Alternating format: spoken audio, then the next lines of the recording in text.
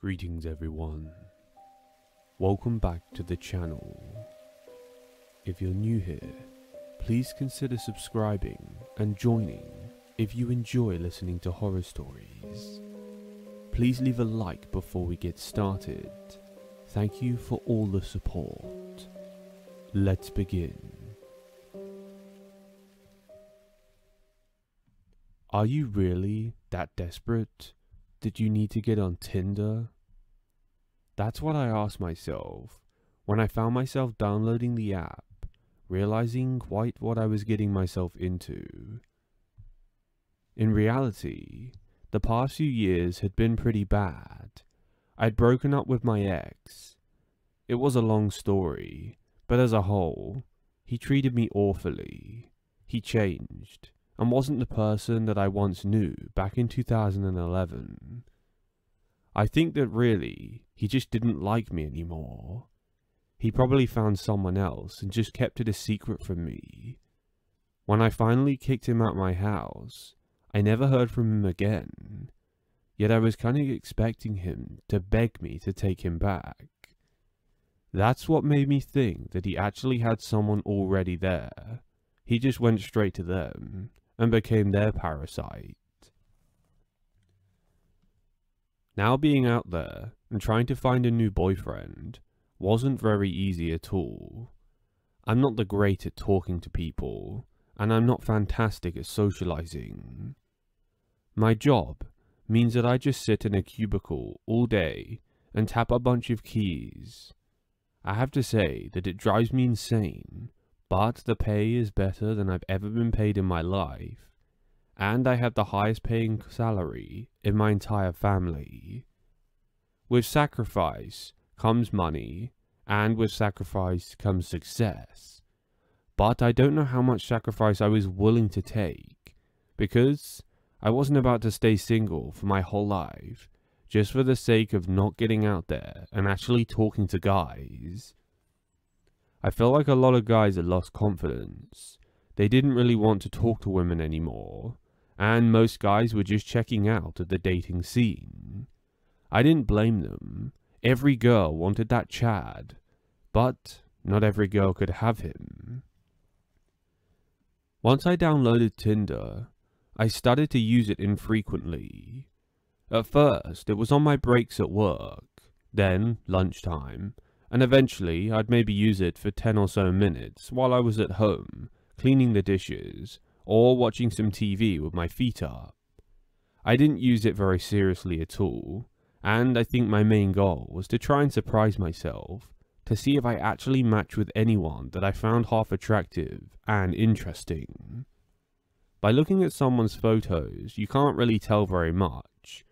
I think that nonsense saying, a photo tells 1,000 lies, or a photo tells 1,000 tales, whichever one it is, I'm pretty sure that they're both nonsense.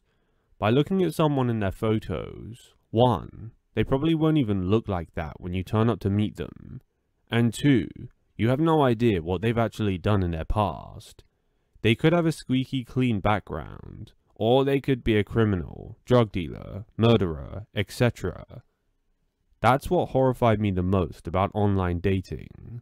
Knowing that Tinder was the most popular one made me feel a little more comfortable, but still, it's not like Tinder actually do background checks into everyone using their app, do they? ? I didn't match with anyone at first. I'd only had it for 2 days. I got pretty depressed and just stopped using it for a week or so. When I went back onto it, I found that I had 2 matches with guys that I'd swiped right on. One guy was named Nathaniel, while the other guy was named Elliot. Both these guys were average looking. They were quite tall. Nathaniel was working at a veterinary, and Elliot was working in accounting. I know I liked both these guys based on their looks, but I wouldn't say that I absolutely loved them. I decided to message one of them. I know, that's pretty egotistical, right? A girl making the first move. Oh no, play the doom music. It took Elliot a few days to reply. I thought that he was going to reply instantly, but clearly I was wrong. Once he finally replied, we started talking, and then one thing led to another. I started thinking that it was time to seriously get into this date, so I proposed that we meet up and maybe just go for a meal, or even just drinks. Also, I offered the fact that we could meet up during the day and get a coffee or some lunch. At first, Elliot didn't respond, but seeing as I didn't pay for read receipts, I had no idea if he'd already seen the message or was simply busy. That's one annoying feature of Tinder, that's for sure. He took another whole day just to reply. Sure, where are we going? I felt like I was taking charge in the relationship. It didn't feel natural at all, but it was only early days, so I messaged back. Subway, 3 PM. You know where? ? I know. The one on the corner of the Osanja Street. Yes, that one. Okay, see you then. I just set myself up a date. I couldn't believe it. This was my first time in years since I finally actually met up with any man. I was meeting with this guy, and now I felt like finally, my life had potential. It actually had meaning. When the day came, I made my way down to Subway. I know, not exactly romantic. However, there was something about it that caught my attention. The Subway near my downtown area is a place where you can just sit down. There are a load of benches and it's pretty scenic with a forest opposite. It's not like your typical Subway, trust me. When I finally arrived, I sat down in the parking lot and waited in my car. I was nervously looking through my phone, wondering if Elliot would just message me and cancel. I don't know why, but in my head I actually thought he was going to. I was looking all around, glancing behind me every few seconds, wondering if he was going to just walk up behind the car. Elliot didn't know which car I drove, so I'm pretty sure unless I got out the car, he wouldn't be able to tell where I was, or which car I was in. Oh boy, was I completely wrong. I was sat in my car just scrolling through my text messages, pretending to look busy, when all of a sudden, I jump in fear. I literally leap out of my seat, falling over into the passenger side, as I realize that there's a man stood right up against my window. It's Elliot. I can tell instantly, the second I recover myself from throwing my body like a rag doll in fear. That was embarrassing. As I looked over, Elliot was laughing his head off. He looked like he was about to die from a laughing fit. Well, I guess this was one way to break the ice. I got out of the passenger side, composed myself, put my hair together, and tried to stop myself from turning bright red like a tomato. We did the introduction, gave each other a handshake, and Elliot still couldn't stop laughing the entire time. As we went on our date, it was sweet. He was a cute guy, kind, respectful, and the walk around the park and the food we grabbed after was an enjoyable time for me. I definitely wanted to see Elliot again, so I brought that up at the end of the date and asked him if he was also interested. He said that he was, so this time we exchanged our numbers. When we finally decided that we were going to meet up for a second date, I told Elliot that it was his turn to plan it this time. I said this in a joking way. It had been a few days since the date. I hadn't heard from Elliot and started to get worried that he was no longer interested, or that he was somehow acting. Sometimes, I felt like I wasn't really worthy. I felt like I wasn't enough. And I felt like people were acting around me, like they didn't actually like me. They were just friendly because they felt like they had to be. Well, when Elliot finally reached out to me a few days later, he came up with a really bizarre date proposal. I was expecting something like a meal at a fancy restaurant in the evening, maybe another walk around the park, or another coffee and lunch, but he didn't propose any of those. Instead, he offered me to come round to his apartment and, quote-unquote, chill out. What was that supposed to mean? Well, I think most girls, especially younger girls, know exactly what that's supposed to mean. Elliot didn't strike me as that kind of guy, but clearly I was wrong. I'd interpreted him, well, in the complete wrong way. In the moment, I didn't turn him down. Instead, I said, "What are we gonna do?" ? He then replied a whole 2 days later again, saying, "Chill out," quote unquote. He'd already told me that, and then I tried to push even further. "Yeah, but what's, quote unquote, chilling out?" He took another day or two to reply. "Watching movies? Watching series? Playing video games? Having dinner at mine? ? "Oh, so dinner at yours, right?" ? "Yeah, exactly. That's what I meant. Why else would you come round mine, without me serving you food as a kind, fine gentleman?" He got a bit sarcastic with me, and I thought it's 'cause I caught him out. Let's be real, this guy just wanted to Netflix and chill, and although he was cute, I wasn't really willing to do that by the second date. He set up the date for a week's time. I had a few days off work, seeing as I called in sick, so I had time to reflect and just think about what I was going to do on this date with him. I thought of all the possibilities and the worst case scenarios. What happens if this guy's a murderer, a serial killer, or he forces himself on me while we're watching a film? I did consider these possibilities, as I have pretty bad anxiety, and I also don't trust people after what happened with me and my ex. This didn't stop me from going there though, as I had small plans in place in case any of these bad scenarios did happen. It's not that I could actually do anything, but at least I'd be more prepared, and better prepared equals better outcome. I arrived at his apartment, which is small, cramped, and a bit smelly. That was the opposite of what I was actually expecting from Elliot, seeing as this guy was pretty nice. He was hygienic, clean-shaven, nice haircut, and wore pretty nice sharp clothes. Turning up at his apartment made me not really understand what I was dealing with.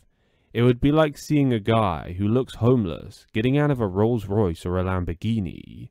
You'd look at him for a second and be like, "Wait, where's the real owner?"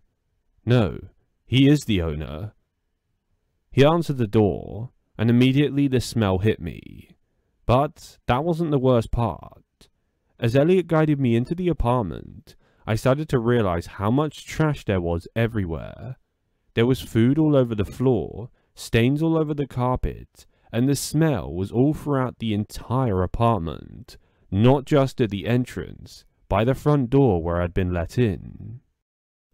Wait for it, because it gets way worse. He led me through to the other rooms of his house.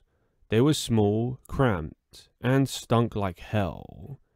As well as the trash, there were a whole bunch of clothes scattered all over the floor, some of which didn't even look like they would fit Elliot, or were guys' clothing. Some looked like girls' clothing. Then I met a couple of his cats. He never told me that he even had cats. They stunk, and at first looked like they wanted to claw my eyes out. When I went to go pet them, they kind of ran off and just tried to avoid me. Me and Elliot laughed, and we continued walking around his apartment awkwardly. Eventually, we got into the living room, which was probably the tidiest place of them all, and that's saying something, because it still stunk real bad, and had a bunch of Cheeto packets all over the carpet. Oh, stained carpet. Did I forget to add that? I decided to sit down. He told me to make myself comfortable and asked me if I wanted a drink of anything. I asked him what he had. He said that he had juices, coffees, alcohol, shots, beer. I went wild and decided to ask for a beer. While I was sat in this tip, I thought, why not? Go all the way, right? This guy was never going to see me again, so I figured I'd just have a fun time.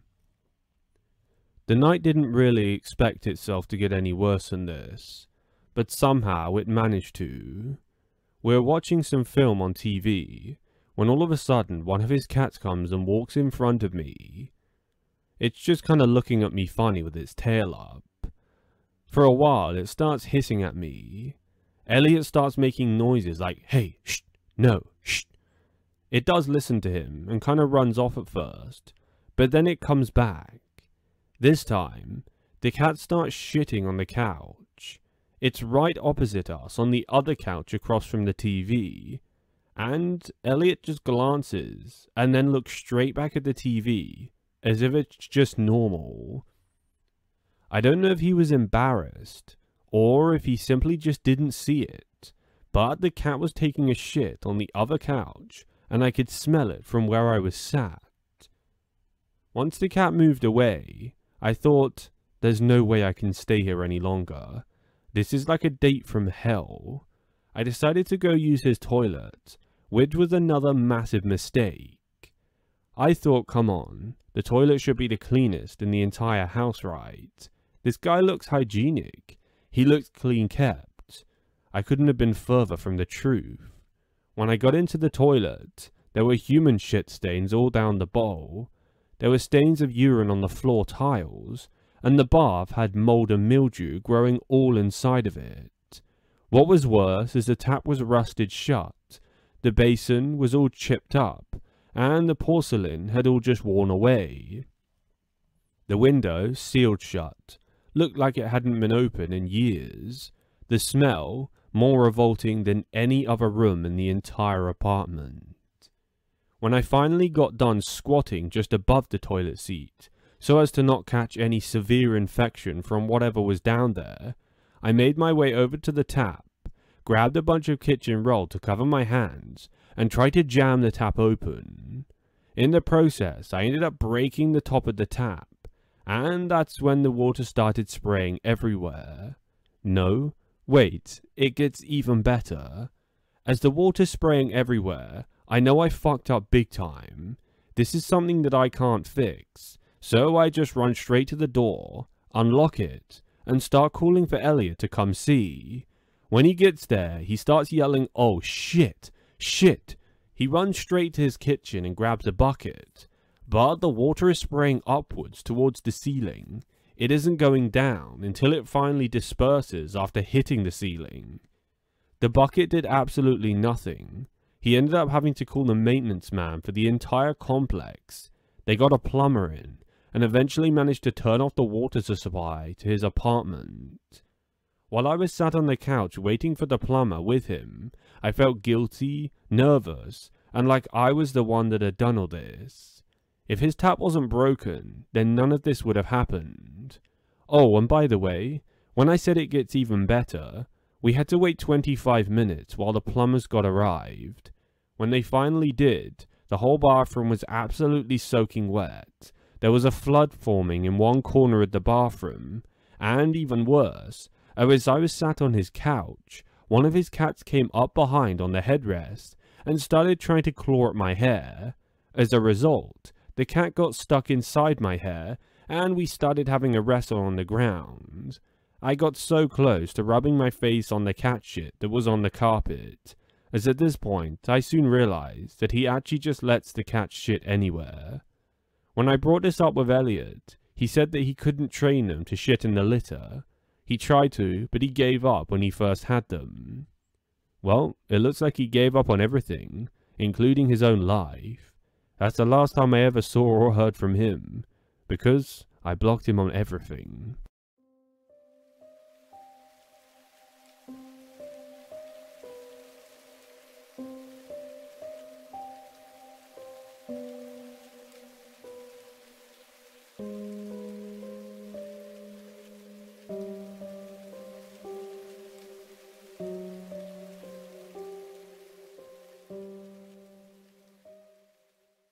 A guy I met off Tinder decided to have a full-blown asthma attack on our date. Really? I didn't understand why someone would take all those precautions, go on a date, set up Tinder, meet someone they've never seen before, and yet not bring some type of an inhaler. I had to kneel there, on the side of the edge of the sidewalk, and try and figure out how I could stop this guy from dying. His body was half on and half off the sidewalk. One of his shoulders was hanging off the curb, and I remember just kneeling there thinking, he's dying in my arms, and no one is stopping to help. One of the perks of living in New York is that a whole bunch of people just don't really give a shit anymore. Combine the fact that we have a huge amount of homeless and a whole bunch of drones walking around obsessed with money and materialism, I think that this story is more of a lesson than a horror story. I'd been using Tinder most of my adult life. I'd been on my fair share of dates, flings, and bits of fun. But this date, this was like no other. In reality, we'd gone on a date to go and get some food. Then we were going to the movie theaters. But that was stopped short when my date collapsed to the floor and started having some weird seizure. At first, I didn't know what was happening, and I thought maybe he was having an epileptic shock. However, things just got worse from there. It turns out he was still conscious and he wasn't fitting, but he just couldn't breathe at all. He was trying to suck air in while holding my wrist tightly, but I could see that he wasn't able to get any air into his lungs. This made me panic, as he had never told me what conditions he had, and on top of this, I had no training in how to deal with any medical emergency at all. The first thing I thought of doing when he had let go of my wrist is to call 911. There were a couple of people stood around where we were, and of those couple people, 2 of them were on their phone. Another guy was homeless in the corner. They just looked and then just walked off, with the homeless guy continuing to just stare like nothing was happening. It made me feel even worse knowing that no one was willing to help. Had humanity just faded like that? Did no one really give a shit anymore? At one point, while the phone was ringing 911, I looked up at the people and said, "Come and fucking help me. Aren't you gonna help? Are you just gonna stand there?" When I said that to them, in a rather angry, yelled voice, they all just walked off, still staring at their phones. I guess it could have been worse. They could have just stood over filming the whole thing, to try and get views on Twitter, or any other stupid site on the internet. By the time I got through to someone on the phone, they were telling me that there was a couple of minutes wait. I thought that the guy was dying, I said, and that I had no idea what was happening. They asked me all these stupid, irrelevant questions that I didn't know the answers to, like what's his name, does he have any health conditions, and is his heart still beating? I was so panicky that in the moment, I couldn't even answer whether his heart was still beating, yet it should have been obvious. Whilst I looked down at this guy, he was now fully unconscious, but his lungs were still trying to suck air in. I never knew an asthma attack could be this aggressive, to the point of someone actually being completely unconscious and not actually awake. I started trying to push him, hold him up off the side of the curb and make him a bit more comfortable. I had no idea what the recovery position was, and I had no idea how to give CPR or any other type of treatment to anyone in need. No one who was passing was stopping. A couple of people just stopped to stand and stare, but I had all my faith in the 911 person, and I had to wait minutes for the ambulance to arrive, which in New York is kinda bad, as it's a centralized city with links to hospitals all over the place. By the time the ambulance got there, his breathing had actually got a bit better. His eyes were still shut, but he was making these noises like he had just run a marathon. He was moaning out in a lot of pain. It made me feel distressed, and I started trying to not cry in front of the workers. They took his t-shirt off, they took his jumper off, and they started strapping him up with all these wires. Then they started putting a mask on him to get his breathing back to normal. Once the oxygen was on him, his eyes started to open. He looked like he had come from another dimension and didn't even recognize me at all. It was terrifying, and I felt like I didn't really help him, but I did the best I could. The ambulance workers took him away. He went to hospital, and I was told to keep an eye out for updates. If he lived, I'm assuming he would message me back with at least a thank you, or thanks for that. He did end up doing that, but it was 3 days later, so for 72 hours, I actually thought that he was dead. I thought that he had died in the hospital, as who doesn't message back the person that was with them when they fell ill to the point of being unconscious, then being taken away to a hospital? It just didn't add up. Combine that with the fact of all the New York people passing by, I've lost my faith in humanity. I took a short break from dating, as I just didn't see the point after that.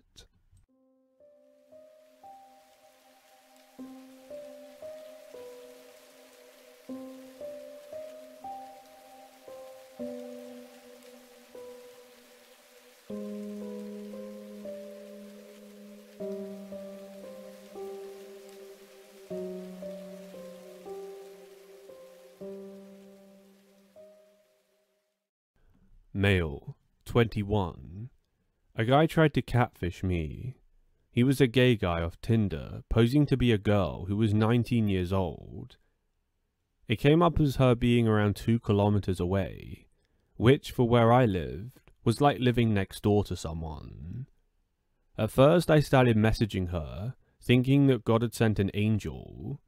These girls weren't beautiful like this. Had this girl been hiding from me her entire life? The catfish had done a great job of making the photos look realistic. The whole profile was believable, and it wasn't like your typical catfish profile, which is usually pretty easy to find and spot.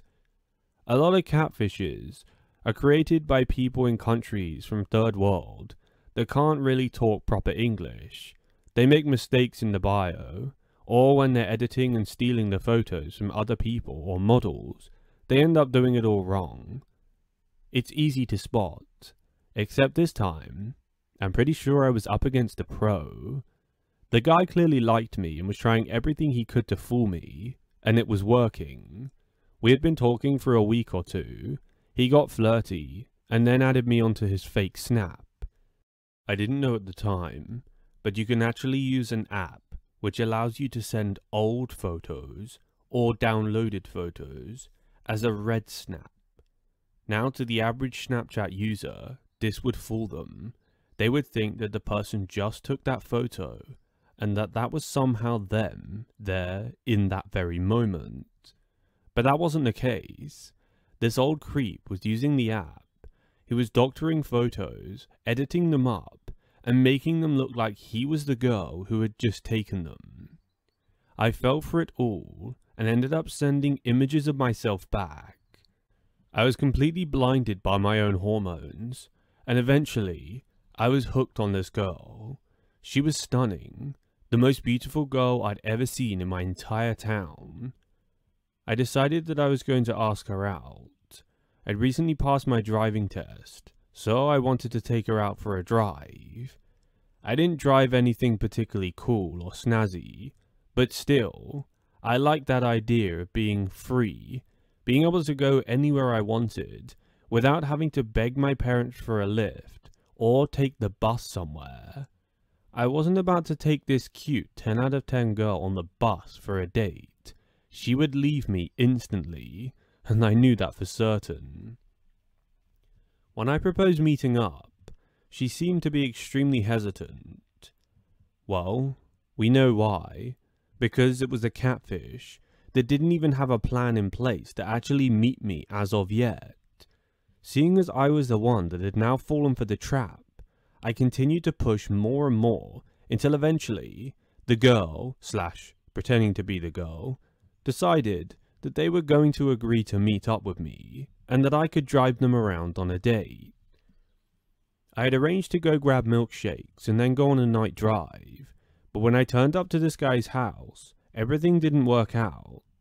I thought it was the girl's house, and as I drove up outside, I waited. I was nervous, extremely nervous, but no one ever came out. Eventually, the girl, /guy, pretending to be girl, ends up calling me. The voice is really hard to make out, and it seems to sound like a small girl trying to tell me something. It sounded like an 8-year-old. Something didn't sound right at all, and I immediately hung up the phone. I sent texts back saying, "Hey, what's going on?" And then eventually they reply saying, "Sorry, I'm at my cousin's. I'm babysitting. I can't come out. I'm not at my house. Can we do tomorrow?" My heart sank when I read those text messages, but I had no choice to simply go along with it and agree. "Okay, no problem. What time tomorrow?" And with that, I left the house and drove back to my parents. I went back in my room that night feeling defeated, as if I had been let down or rejected by the girl. Even then, I was starting to think that maybe this was an excuse to get out of the date. But the next day came and I turned up at the same house. This time, someone did come out of the house, but it wasn't a girl. It was a guy who looked to be in his mid-60s. He had a whitish beard, massive pot belly, and he was wearing a pair of slides as he walked down his driveway. I looked at him and thought, oh, this is just an angry neighbor coming out to have a massive go at me for why I've parked by his driveway. But no, he comes up to my window, which I had slightly open, leans into it with his awful garlic breath, and says to me, "Hi Simon. How are you?" I look at him, my eyes widen, as I suddenly shut the window, ignite the engine, and hit the gas. With that, I think I sped off at over 100 miles per hour. I didn't give a shit if I lost my license. I had just been traumatized for my entire life. When I got back home, I deleted him off of all of social media. I then reported him to the non-emergency line, and I went online and reported him up as a catfish. I even put his address in everything.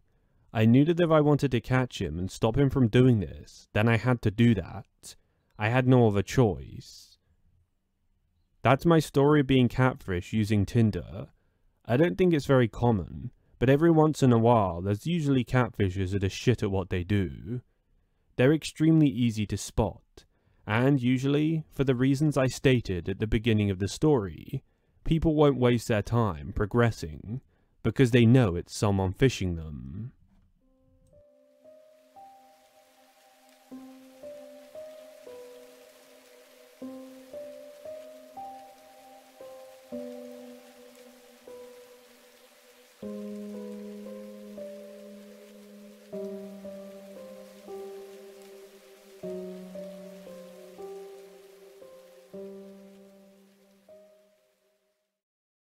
Susie!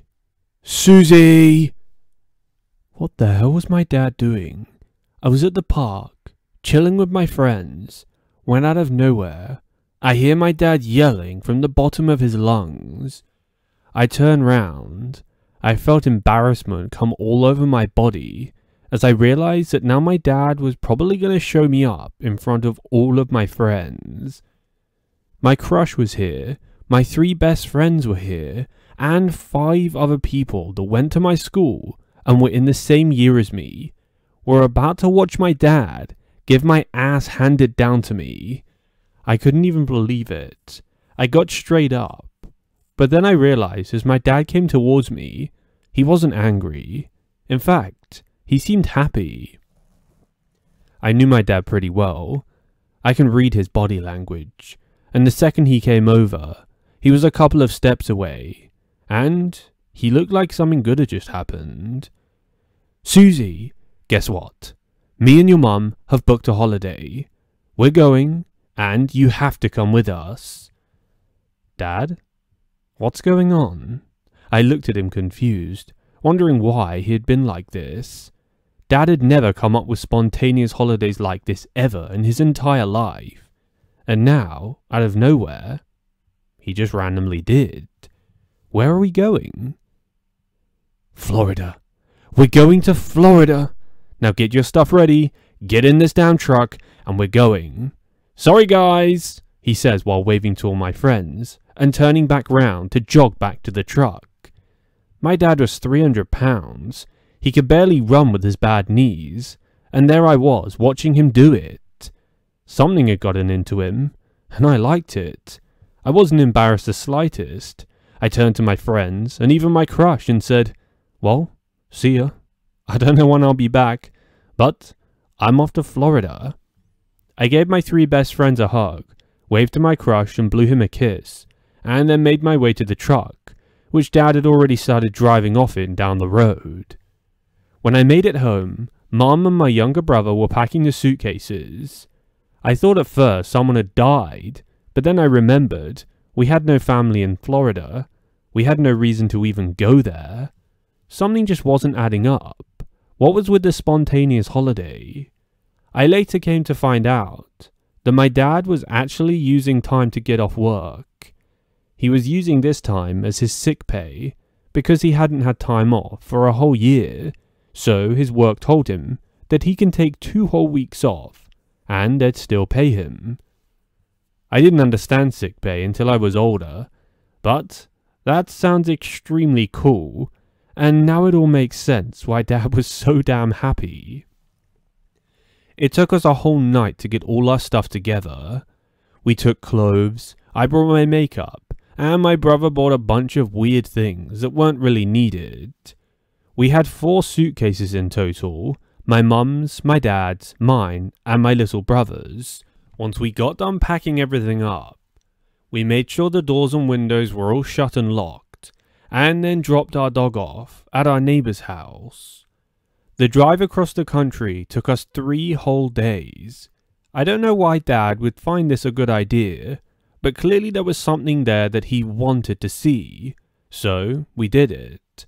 Another thing I realized was that my birthday would be in only a few days' time.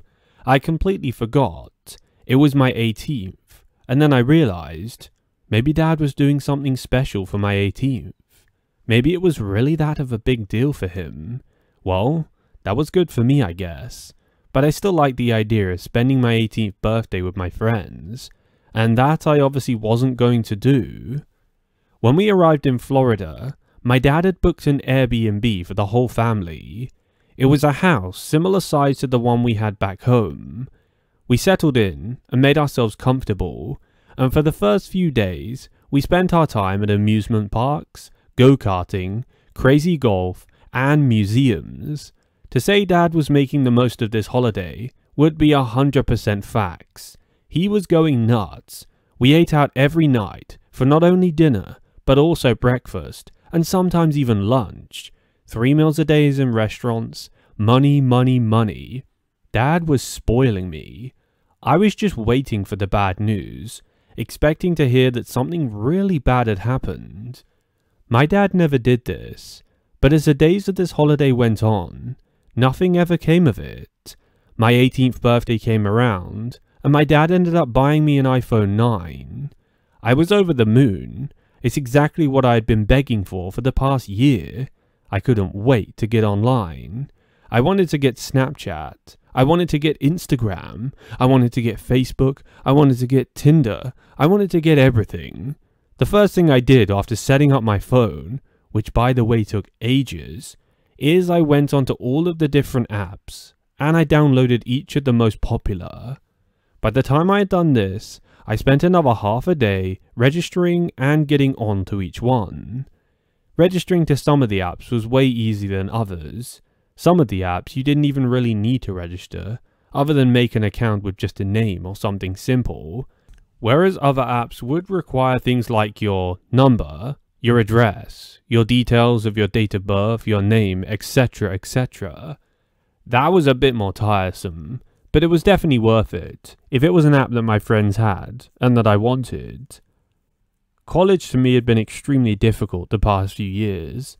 I didn't like going there, and overall, my dad thought I was more intelligent than most of the people in my school. I took tests way earlier than I should have, because I was passing most of them.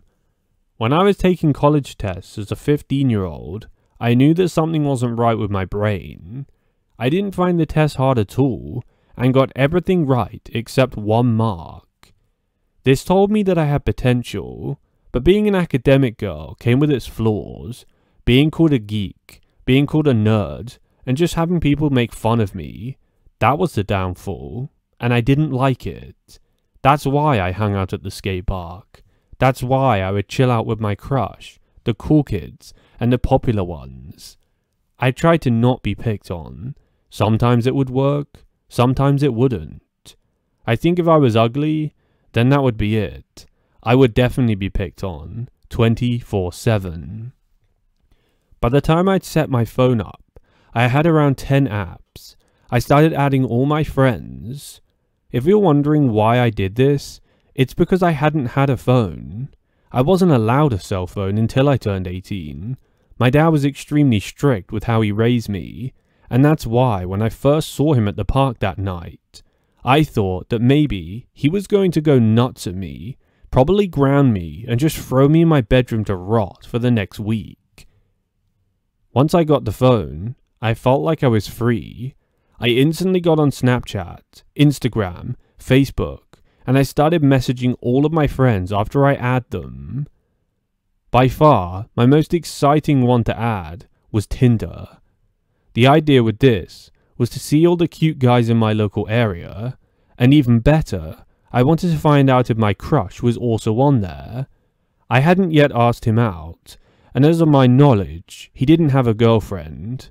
I hoped he didn't, and I was 90% certain, or I'd say 95%. Once I downloaded Tinder, put in my cell phone number, and all the details that it asked me on the setup, I decided to see who was in my local area, currently in Florida, where I was on holiday. There were so many hot guys that I couldn't believe it. I started swiping right, and before I knew it, I started to get lots of matches. The matches of these guys were like dopamine hits. I felt like a goddess. There were so many guys giving me compliments that it felt powerful. It felt fun, and instantly, I started messaging a whole bunch of them back. I got talking to a guy named Sam. We ended up meeting up on the second week of me being in Florida. My dad was really difficult to get off my chest. He was trying to ask me who I was meeting up with. I told him that my friend who lived where we lived in the States was actually visiting also. He was drunk when I told him, and I managed to sneak out the house. Dad was treating this holiday exactly how a holiday should be treated. He was going insane. Well, I used this to my opportunity. I met up with Sam, who was 23 years old. Maybe a bit older? I don't know. He looked way older than he was, that was for sure. Sam drove, and I didn't like the idea of just walking around. I had done plenty of that for the past 5 years at the skate park. Walking around with my crushes and my boyfriends was boring. Being in a car seemed like a cool idea. Even if it wasn't some type of a nice flashy one, I still just wanted to be able to drive places. I met up with Sam. I got in his car, and the first thing I noticed was that I didn't like him. That may sound weird to some of you, but the pictures and the real life Sam didn't match up at all. Knowing this, I just instantly decided to try and get out the car. That didn't bode too well with Sam, as he tried to lock me inside of it, saying that we hadn't even started the date yet. He was basically holding me kidnapped, and there's nothing I could do. I went along on the date and tried to message my mum. I knew if I told my dad about this, he'd most likely turn up and end up killing the guy, making himself put in prison for years. I decided to message my mum, but for whatever reason, the message didn't send. Where Sam was taking me, there was no signal. He kept driving, and we must have been driving for around 20 minutes. He noticed that I was on my phone, and yelled at me to put it back in my pocket. I did exactly what he told me to do, as I felt scared that it would escalate into something way worse. We arrived at a house, and he took me inside. Inside of the house were 3 other guys roughly his age. They were just crashed on the couch, smoking some weed. They were watching a film or some type of cartoon. It was really bizarre. I wouldn't expect guys in their 20s to be watching kids' cartoons. Maybe they're high and they just found it funny. I don't know. Some of my friends back at the park used to smoke, and they used to laugh at the dumbest of things. Sam took me to a bedroom, and he proceeded to undress himself. He never once did anything weird. For whatever reason, he just walked around the bedroom naked. Maybe he thought that I'd be attracted to it, but the whole time I kept my eyes down. At this point, I still had my V card, and I wasn't looking to lose it to this guy that I didn't find attractive. Once Sam walked up and down the bedroom, almost like he was a model on a catwalk.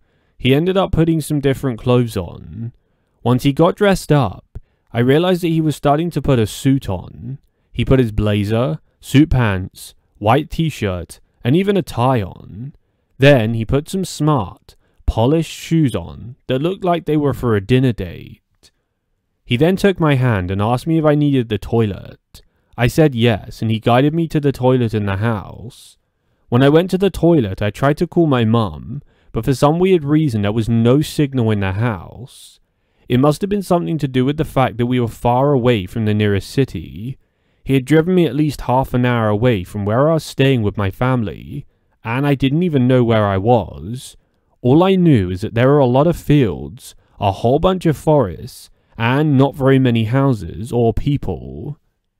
It's the kind of place that has all those back roads with the stop signs. There's no junctions or highways. There's no traffic lights or anything like that. It didn't seem very busy out here, kind of like country life. Once I finished going to the toilet and trying to get some signal in the bathroom, I realized that my original message to my mum hadn't sent, so she had no idea where I was. He started banging on the door. "Hey, are you done in there? Hurry the fuck up. We're gonna be late." I got scared of him banging on the door. I unlocked it and made my way out into the lounge. When I got out there, his friends were still crashed on the couch. One of them was completely asleep unconscious, while the others were just staring like brain-dead zombies at the TV, still playing children's cartoons. Sam took my hand and guided me out to the car again. This time, he forced me into my seat and did up my seatbelt. We drove for another couple minutes, and this time came up to some weird gas station diner type place.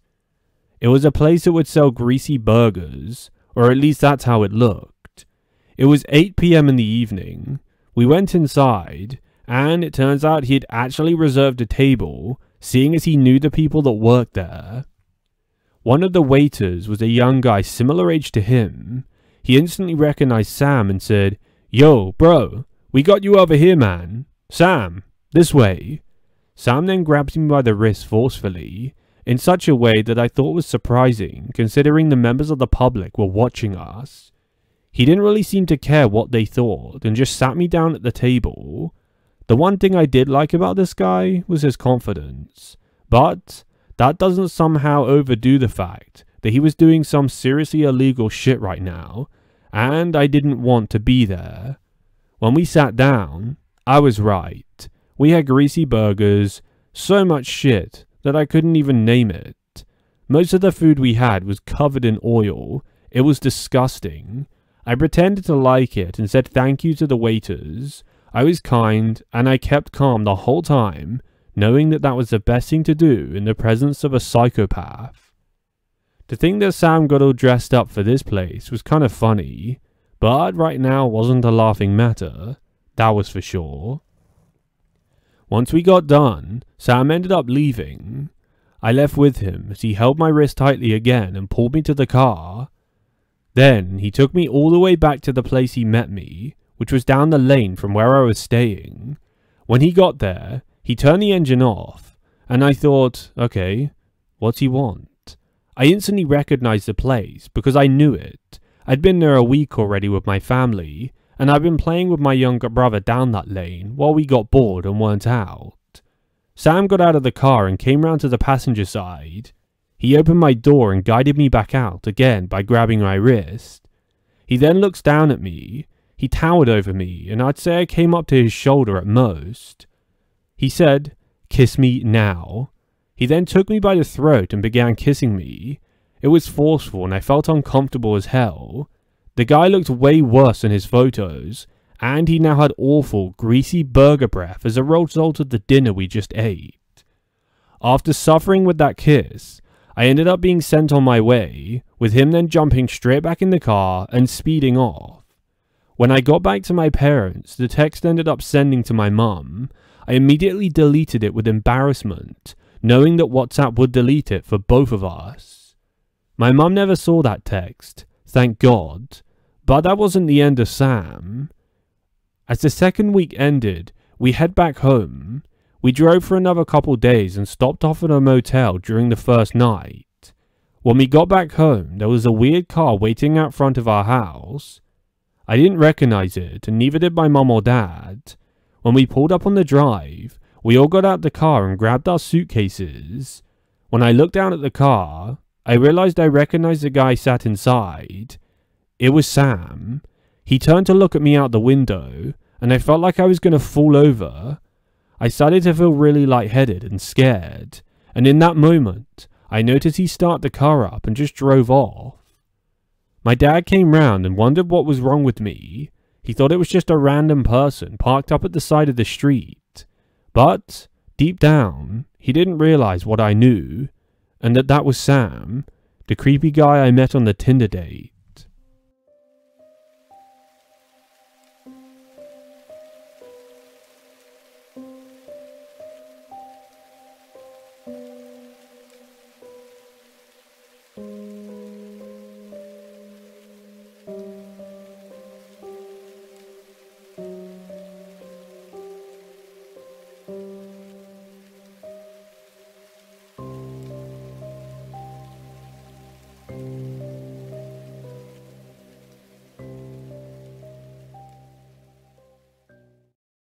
Ladies and gentlemen, thank you for making it to the end of tonight's stories.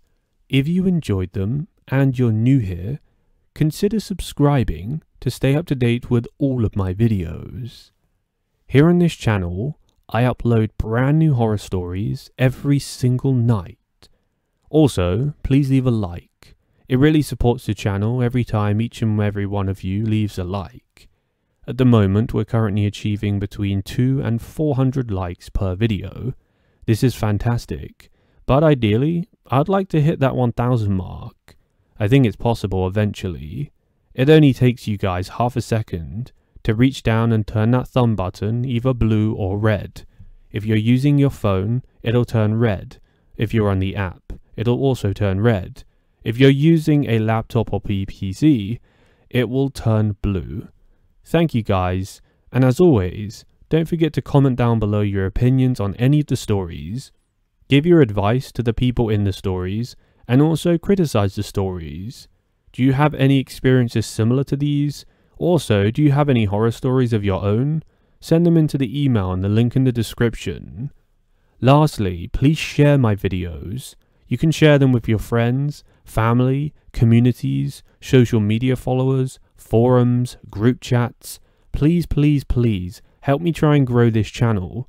I work hours every day, and I am actually in an independent horror story channel. I'm not with a network or a corporation. It's just me. I'm a guy in my bedroom who just makes these videos, and I work extremely hard to bring you guys them. So please continue to support my channel, tuning in every single night, leaving those likes and those comments, and also go one step further and share the videos if you can. Thank you guys, and I'll catch you in tomorrow evening's video.